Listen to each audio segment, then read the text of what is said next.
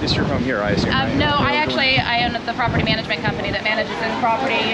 The owner, one of our owners lives next door, and then we manage the property on the other side as well, which is also completely compromised. What's this like?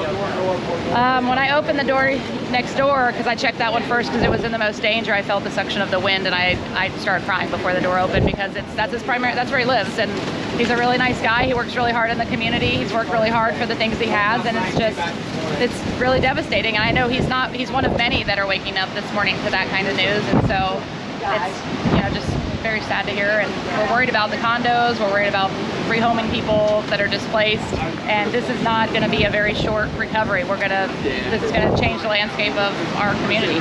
These homes have been here for a long time, right? Yeah, some of these homes, 1963 I think is the house next door, and on the other side probably even longer. For residents that have lived here their whole life, I'm from Florida, but I have not lived here my whole life. No one's ever seen anything like this, and I'm a realtor as well, and all the real estate agents were just, they're worried about everyone because we're friends with everyone in this community. We know all the business owners, and this is, Daytona has been doing a really good job of making a comeback as an awesome town, and this is just going to be a big hit for us. It's just been hard to believe, I guess, that these homes have been here for so long, and now this is the threat they face. What's changed? The Ian is what changed it. It wasn't, so this is obviously very aggressive water right now. You can see that coming in, but there were seawalls. This backyard went out way far. That backyard went all the way out here. So we lost 30 feet during Ian, and all the seawalls and dunes were compromised.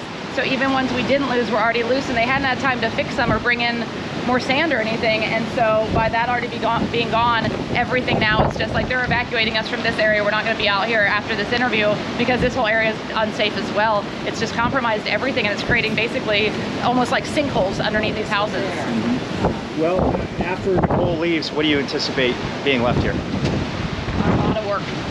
A lot of work. A lot of tears, and a lot of community working together to rebuild.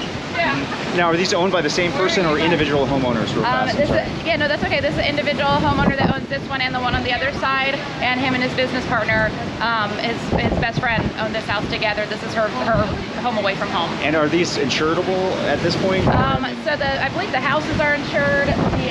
I don't know that the seawalls or sand dunes can be insured. I'm not really sure of that answer, but my understanding is that they cannot be. And let me get your name real fast. It's Krista Goodrich, Kristagoodrich. Krista, thank you so much. You're welcome. Yeah, thank you. Stay safe today. You too.